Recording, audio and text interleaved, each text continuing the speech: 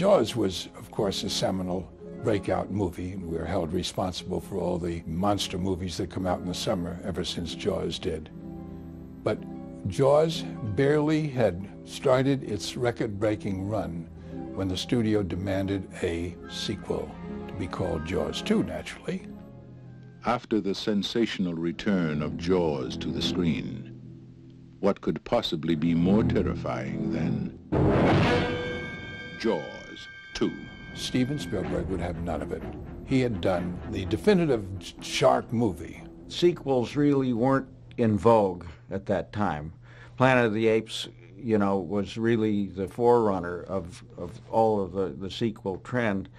At first we had hesitation. Do we want to do it? Because it was like trying to recapture winning the lottery. It was the thing to do. It was almost expected. People wanted to revisit that island and see what they would find. We decided that if we didn't make it, somebody else would make it, and we felt very protective about it. So we went on to design it. What is it about this place? Everybody's a boat freak. It's an island. I'm going sailing. Again? I think we have a hell of a good season going for us. You don't think that if a shark was destroyed, that another shark could come in? Sharks don't take things personally, Mr. Brody. I think we may have another shark problem. No fin, no sharks. Nothing but a boating accident. I want that boat out of the water by tomorrow night, and I mean it. What's that man doing way up there?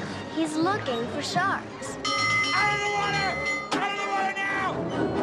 Oh, God, Eddie, swim! That thing, I know, it's gonna kill him! I know what a shark looks like because I've seen one up close. I don't intend to go through that hell again.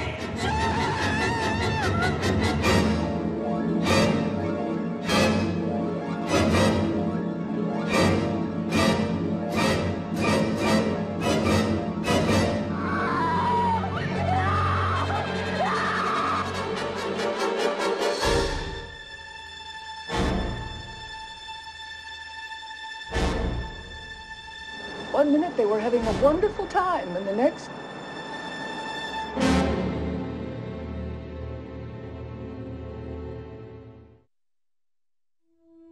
The development of the script for Jaws 2 was almost as chaotic as the early production of the movie. Peter Benchley, the first writer of Jaws, had different ideas. Arthur C. Clarke did call us, and he had an idea of some great undersea object that was in the Indian Ocean. It was a grandiose idea. We couldn't quite grasp it. Howard Sackler, who had written, with the help of Robert Shaw, the monologue that Shaw gave concerning the demise of the USS Indianapolis in the shark-filled waters during World War II. Howard wanted to actually make a movie of that. It was turned down because it was too far from the mothership and wouldn't resemble Jaws enough. We realized that what audiences would really want to see was Chief Brody and his family, and we should go back to the island. So that's what we did.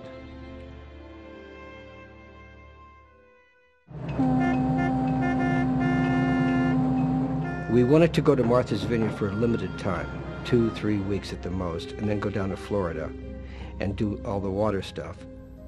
We had a director named John Hancock, who briefly was on the project. John, very talented, but utterly ill-equipped for this particular movie, as it turned out, left the movie. So the studio just sort of put a hold, and we all came back. At the time, Verna Fields, who had won the Academy Award for editing Jaws, she had a new position with the studio, a vice president. She said, well, it looks like Ned Tennant, who's president, wants to pull the plug. They discussed different directors, Otto Preminger, Frankenheimer, you know, and there was even talk about Verna and I co-directing it, but the DGA wouldn't allow that. When I did Night Galleries, I did Night Galleries for 3 seasons, there were all these young directors, you know, Spielberg and John Badham, and Jeannot Szwarc was one of the directors that I was very close to and I thought very creative. We had worked together intensely on Rod Serling's Night Gallery, which was a terrific show. And he was the production designer. He was very talented. And we got along very well. And then I started doing well, let's say, in long form. I'd done a couple of pilots. I'd done a low-budget picture, a horror film which got some prizes in Europe. And when Jaws 2 happened, it was totally unexpected. I was preparing a pilot for Quinn Martin. And suddenly I got a call from Joe Alves. And he said, would you like to read something? And I said, sure, fine. And he gives me the script of Jaws 2. And I said, but wait a minute, Jaws 2 is shooting already. He said, yes, we're shooting, but there was a problem. So I read the script. And suddenly, out of the blue, I get a call from Verna Fields. And then we had a meeting with Zanuck and Brown. And then they asked me about the script. And I told them what I thought, which was that the action sequences I felt were very good, but I thought some of the character development was weak and some of the dialogue was not very strong. And then suddenly they started asking me, well, what would you do? And then I started saying, you know, well, I think what would make sense is to pick a real good action sequence that could be orchestrated and would take a while to shoot. And while we're doing that, then we can rewrite the script. And then I think within 48 hours, I had the film. I mean, I just couldn't believe it. Carl Gottlieb started the rewrite. Then we all agreed that I was focusing on the action sequences and the orchestration. Then he was really concentrating on the characters. So Jeannot and I talked through the outline. We did a presentation at the studio, got a green light, and off I flew to Fort Walton Beach, Florida to start work while the company regrouped. I'd be working in my office in this hotel that was by itself on a beach with no other people except the company, 120 people waiting to go to work. And every time I left my room, 120 different people, perfectly well-meaning, would say to me, how's it going? And I'd go, it's going fine. I'd walk a few hundred yards and they'd go, how's it going? Oh, just great. And I couldn't go out of the room without hearing, how's it going, from somebody in the company. And then eventually I turned out enough pages to get us shooting. We expanded the character of Roy Scheider. I thought there was this nice obsession, you know, with the shark coming back and this kind of personal demons that no one believed in. We have a lot of deaths in these waters that never turn up. Are they all shark victims? Then we sort of strengthened the couple because of their son being in jeopardy. All I know is a boy is dead and my son and husband are still out there. And also we fleshed out the kids to try to give each one of them a characteristic that people will recognize. Because we had to spend so much time with them. Do you always do what your parents tell you to? No. Good, then I'll be at the dock at 8. I had this notion that this cruising culture that was very popular with cars at that time, I said, what if kids cruised on the water the way they cruise on the boulevard? And they've got these elaborate boats that they fix up and that they use. They socialize and all the boy-girl stuff. Tim, did you see the way she was looking at you? I mean, she wants you, man. The interplay between the kids can be in connection with this cruising culture. And everybody said, what a good deal. That's a good idea. I want that boat out of the water by tomorrow night. Dad, please, can I just take it out? By tomorrow night. And I mean it. In terms of the cast, I had Roy, and you know, Roy is a sensational actor. But at the beginning of the film, he was not very happy. I don't know if some of it was due to the fact that he didn't want to do the film or whatever. But once we got into the film, then he was great. And he really delivered. Listen, do me a favor. Act as if you've been here the whole time. How do I do that? Just look bored. Lorraine, I knew and I'd worked with before. So I had a relationship with her. Brody, how are you? How are you? Hello, Martin. I think it went well. Oh, hell of a speech, Larry. And Murray Hamilton, I had no problems at all because since I'm a film buff, you know, we talked about all the movies I'd seen him in. One day I heard from one of my spies that Murray Hamilton was leaving the set. He was leaving for New York. We had established Murray Hamilton as the mayor as he was in the original. Thank you, Amity High School Band, for that eloquent selection. I managed to intercept Murray in the lobby of the Holiday Inn with his baggage in his hand. I said, "Sit down, Murray. What's going on?" He said, "David, I couldn't care less about my career. My wife is going through a biopsy for cancer, and I want to be with her. And nothing will keep me from her. I have to be there. To hell with my career." I said, "Murray, I understand completely. What if we finished all your work in the next 2 days? We recalled all the actors from the sea. We rescheduled the scenes in the town hall. Martin, this is kind of an official meeting. We finished all his work in the 2 days and sent him to New York. His wife was given a pass on her biopsy, so she was okay, but Murray died. But I did have the pleasure of seeing him again in the looping stage here in New York, and his wife was ever so grateful, and I couldn't imagine any other way of handling it. Zanuck and I agreed that Murray deserved that. Fine actor. He finished the job. Oh, Hendricks, good. Right this way. Excuse us, please. I want you to come in here and check out this 908. What the hell's a 908? I never heard of a 908. 908 means get me out of there. Jeff Kramer, who plays Roy Scheider's deputy, when I showed up, he was not on the film. And I said, "What happened? I liked that character in the first one." They told me, I think the first director didn't like him or whatever. So I said to Carlo, "Let's bring him back." Want me to run out there? So we brought him back, and then Jeff and I became like brothers. Happy to do it.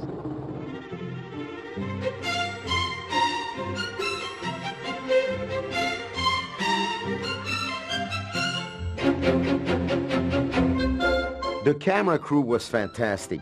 I had seen some of Michael Butler's work, and then we established a relationship immediately. And then his brother, David Butler, did a lot of the second unit photography. And suddenly we realized that the ocean, Mother Nature, is nothing to make fun of. Out of the water! Out of the water now! It was incredible, the punishment any kind of equipment would take the minute you went into the water. And we were in the Gulf of Mexico, which means there were days where we had huge waves, and we had one Tyler mount, which was a mount with a gyroscope that you put the camera on, and even if the ship is moving, the camera will stay horizontal no matter what. And then we had this round contraption that we put in front of the camera, the thing that turns very, very fast, so we'll prevent spray from going into the lens. So all the shots that involve the big shark, when they were combined with bad weather, became really a nightmare. You take a sequence like where the sailboats start turning over. Each sailboat was anchored underwater, and the shark was on this 3-ton platform.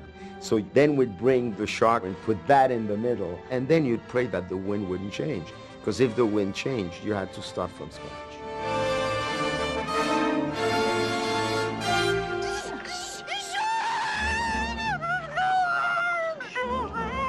I kept saying from the beginning, we must show the shark a lot. Because that image of the shark coming out of the water for the first time, it's already happened. In the first one, that is never going to happen again. And it was interesting to me because everything I kept hearing a lot was, don't show the shark. Joe Alves, who was the production designer on the first one as well, had brought Bob Matty out of retirement to do the shark for the first one. And Joe had a lot to do with it too. Here, it was more ambitious. We used the same molds, so we didn't have to remodel the shark. But all the interior structure, all the valves and electronics and stuff had to be redone because the sharks from Jaws 1 were put out on the back lot, unfortunately, and just left to rot. It made Bob Matty develop a very, very complicated system. And we had basically the same process of a platform shark. That was the expensive shark. We used to call it the luxurious shark. And the reason that the area of Florida had been chosen was because it was the proper depth. So first you sunk the platform, Then you put the shark on top of that platform, and it was on a sort of little train, guided like a missile. One other alternative we had was we had a fin, a big fin that was pulled by a boat. We did a faster sea sled fin, which we used for the water ski sequences and some of the fast boat sequences. They had also a life-size shark that was pulled. That entailed a whole new series of problems, which was that whenever you wanted to shoot the shark approaching, you had to wait till the boat that was pulling it went out, and you had to hope there weren't going to be any ripples, and the angle was perfect. And then we asked them to try and fix that shark so at least it would open the mouth and do something so it looked as if it were going to bite. So that we would have an alternative whenever there would be problems with a luxury shark. We all agreed that what had been done could not be duplicated because the opening of Jaws is extraordinary. I think it's the strongest opening of any film ever made. But then I said, let's make it then very beautiful, you know, very sort of ethereal and strange, and like another world. So then I think Carl came up with a very good point, that to try and make it a plot point. And then the value of that opening became, instead of just being a titillation to tell the audience there's a shark, we didn't need to do that. They already knew by the fact that they'd committed to see the film that there was a shark. So then it became also to establish a sort of a clue which would work later, which is the photograph.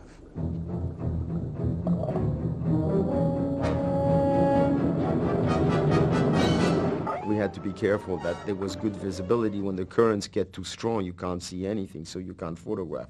So that opening we shot at the end in Catalina, which is in Southern California. When you go to a place like Catalina, what you're getting is the depth and the scope, which is the existing nature underwater. So it's very good when you're doing people swimming towards you or swimming away from you. But when you get to very precise things, like seeing the shark and the head of the shark, it was just so complicated an operation that we would have never pulled it off. So we decided we would do that at an underwater tank at MGM.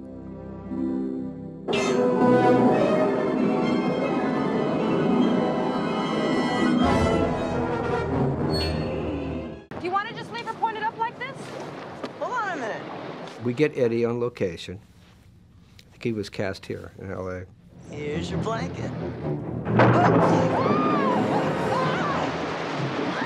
They take him out there and he can't swim. He can't swim at all. Eddie, swim! Swim fast! It's a shark, Eddie!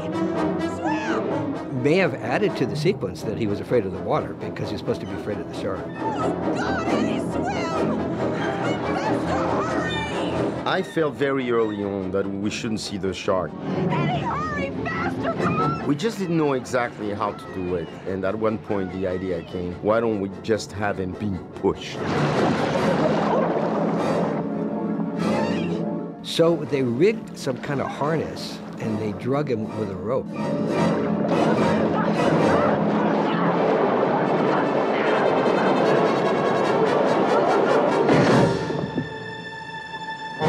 The idea that Eddie would get a death grip on the boat and be holding on so hard that when the shark pulled him away, he pulled a piece of the boat with it.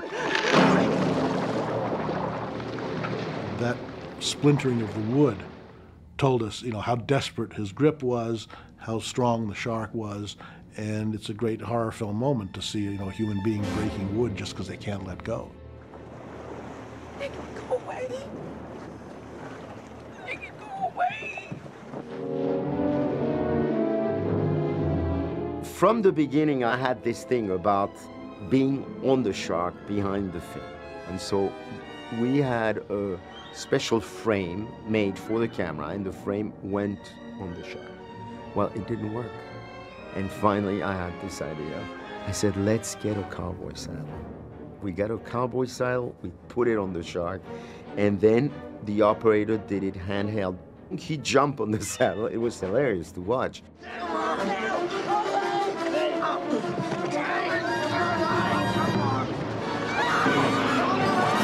We just spent the whole day on that shot, and we weren't getting in the sun. The light was getting down.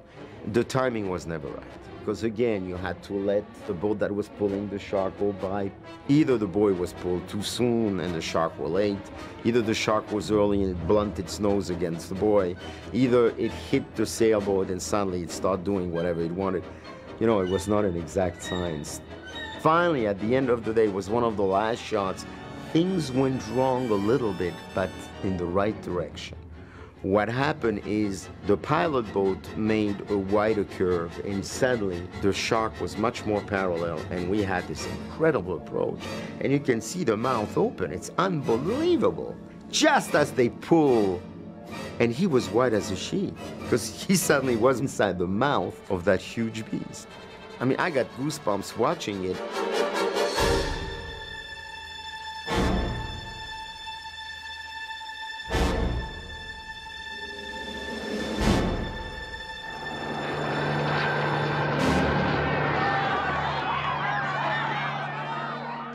When I first read the script, it said shark eats helicopter. I go, boy, this is stretching it. You know, how are we going to pull this off? We saw this little Bell helicopter with pontoons, and it looked very small and very fragile next to our shark. And I said, well, this is credible. And the fact that sharks are attracted to sound, and that the pontoons could look like seals, it created some credibility that this could be a sequence that wouldn't be laughed at, but could be pretty frightening. We did all the approaches with the real helicopter shooting inside the POVs. And then the art department built this life-size replica of a helicopter, but that was much, much lighter, so the shark could destroy it. Now hold on to something. Okay. The first day, they started the blades, and it sort of started shaking, and it flipped over and wrecked the whole shot. The next day we come out, and the shark comes, and it miscues, and it gets locked onto the camera boat, and so we had to wrap. The fourth day, we finally got the shot where the shark grabs the pontoons and turns it over.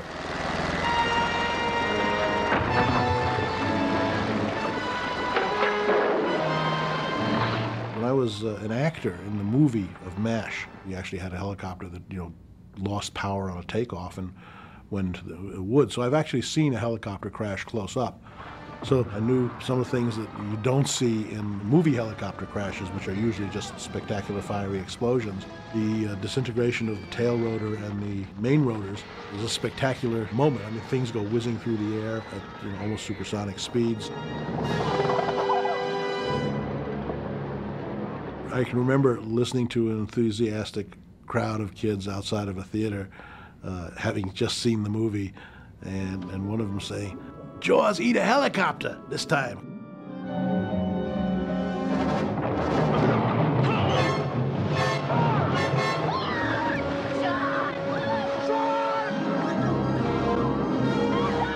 I came up with the idea where really the shark obliterates this person, and then that person is gone.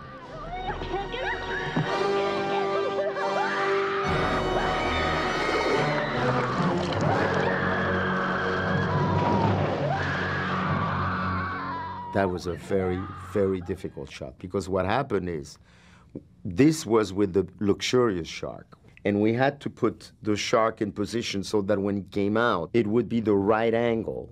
Then what was happening is that shark had to come out, and she had to be pulled back down by some underwater divers at the same time. I think it took us a whole day to do that one shot, because we got it, but it never worked exactly. I mean, she was early, the shark was late. At that point, I didn't know whether it would work or not, or what impact. I just had this idea. And then when we saw it, it was just incredible how strong it was and how economical, because it's one shot. I'm sorry, Larry. I can't stop thinking about this. Well, you better try, hey, right? Come on! Oh, God, please help us. Jesus. Holy Mary, Mother of Christ. There's a famous painting called the Raft of the Medusa, which shows survivors on a raft struggling against the forces of the sea. And I think the intent was to get some of that into the movie. As you know, who knows art history as well as anyone, I think, was familiar with that painting.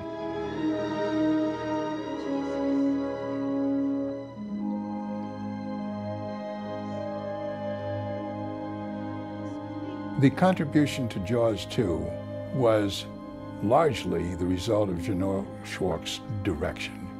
He gave it a bit of sophistication, visual sophistication. Where is it? I don't know. Where are we getting out of here? I thought there was remarkable scenes with the kids in the water. I think that was some of Janor's best work. Most all of his action sequences, I think, stood up with the first picture very strongly. And I think he did an admirable job in inventing ways to keep the tension alive, even though you had seen it in the first picture and seen it now here again. I thought he did that quite brilliantly.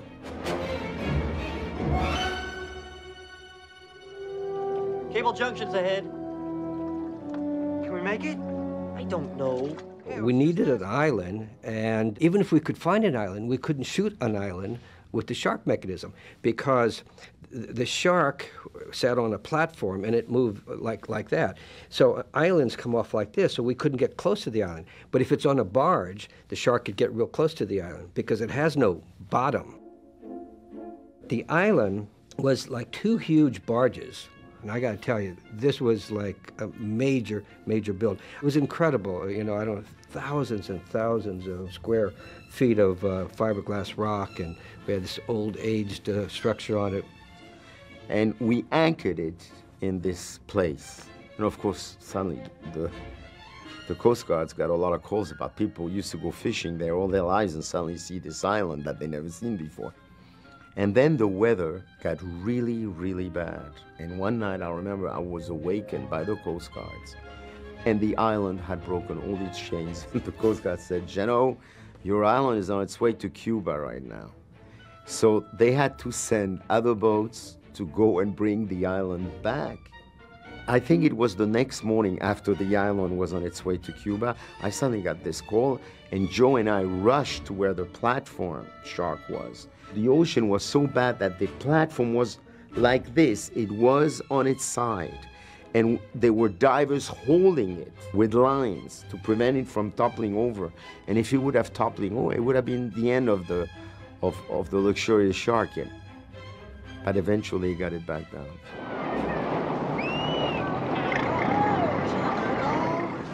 Pull yourselves over. I'm gonna get the hell out of here.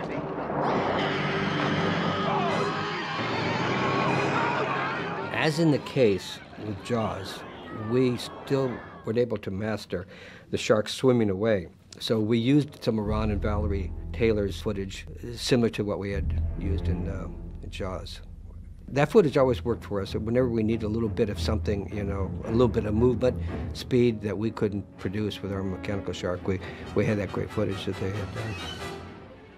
We were all in Navarre Beach. We'd been there from August 1st. We were there till December 22nd. I never thought I'd see a Christmas tree in the Holiday Inn where the crew was staying, or our young actors having to put ice cubes in their mouth to prevent their breath from showing because we were shooting a summer scene in December. It was crucial to finish that location before the holidays. Not only so we wouldn't be lynched, but also in order to finish the picture, because we still had all of post-production underwater and things waiting. So finally someone came to the studio, the idea that we would work without a break.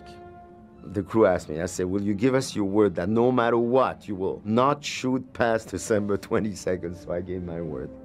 And then I told Zanuck, I said, look, we're gonna be working straight, so there's gotta be a party every Saturday night so we know it's Saturday night. And we worked 22 days without a break.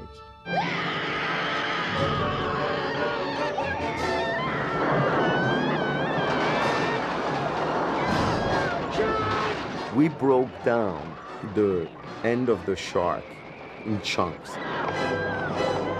So we did the approach, getting the shark in position.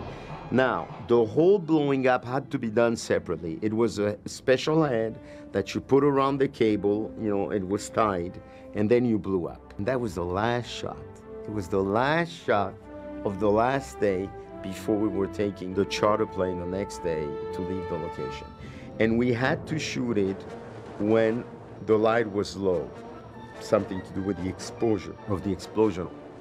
So we're trying, I had I think 6 cameras and everybody, the whole crew is around. Michael Butler is looking at the horizon, says, "You got 2 minutes left." And I said, "Okay, we go." And they put the wires and we had a battery malfunction. And I really thought everybody was gonna kill me. And then suddenly the assistant and I screamed together, "Get the boat battery." So the special effects guy, he went, he switched the battery very quickly. This was like a movie, you know. The light is going down, the light is going down, and finally, shh.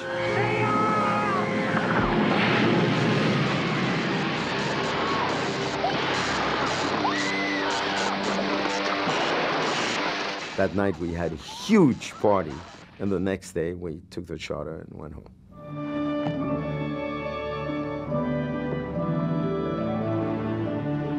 From the beginning, I think we all agreed that the film could not be too long, that we wanted it lean. I remember we lost some scenes that were good, actually, that had to do with more of the development of character between Lorraine, Gary, and Roy Scheider. You're jealous. You are. There was more about the enmity between Roy Scheider and his wife's boss, Joe Mascolo. Now he's gonna get it. There was a scene where he gives him a ticket. I was only parking here for a second. Brody, I went inside to get my briefcase and I was gonna take right off. Can I see your license and registration? You're kidding. Nope. Honey, don't you have any pull with the chief here? Oh, would you please take it out of the plastic folder? No, I won't mention his personal attack on me. I've never seen him like this. Hendricks is a qualified deputy. I say that we use him. There was a scene when they fired Roy Scheider. There's a vote, and Murray Hamilton ends up voting for Roy. He's the only one. All those in favor? Anyone opposed? And we ended up losing that scene. I suspect that we felt it was slowing the whole thing down. There was also some elements of the helicopter sequence. The pilot was being attacked underwater.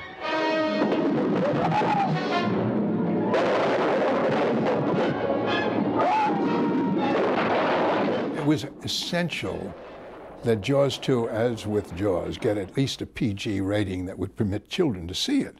Otherwise, we'd lose most of our audience. We had a body count that exceeded any movie we had ever made. We were acutely aware of the rating problem, and we did reduce it to some degree. Dick Zanuck and I were so infatuated with Jaws 2 that we had an idea for Jaws 3. Our idea for Jaws 3 was Jaws 3, People Nothing. And it was going to be a send-up of Jaws 2 and Jaws. We were going to do a spoof because we thought that was the only way to pull it off. To do it as a spoof, but not to do it as a scare movie anymore. The attitude at Universal was, you're fouling your nest. You can't do this.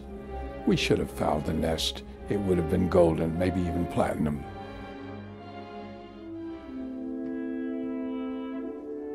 I think that Jaws 2 did about 1/3 or maybe 40% of the original, which was gargantuan, which suggested to the motion picture industry that if monster movies could give birth to sequels that did 40% of the original, that was a good business because there wasn't as much risk. I think we may have another shark problem. But the sequel business is very tricky. It's become almost a cliche. But Jaws 2 was obligatory. Show them a picture of that shark. They didn't see it. See only what they want to see. It was an enormous challenge for us as producers, but we had to make a good film. We just didn't want to throw out a cheap copy. We had to provide them with some depth wherever we could with these characters and a different kind of story. Because I don't intend to go through that hell again. In many ways, it was tougher to do the second one than the first because we were competing with the first, and it was a tough act to follow.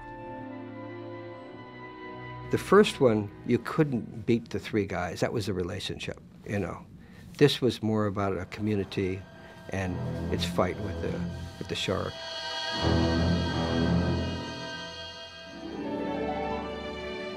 One of the reasons Jaws 2 is a successful sequel is Jeannot Szwarc, the director, did some fantastic visuals to go along with the story. You know, putting cameras on fish and special effects and all that to get those spectacular POVs, that was Jeannot's work.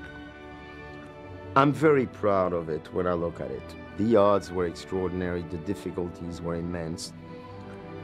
I don't know how we did it. I think we did it day by day, but when I look at it, it stands on its own and it works.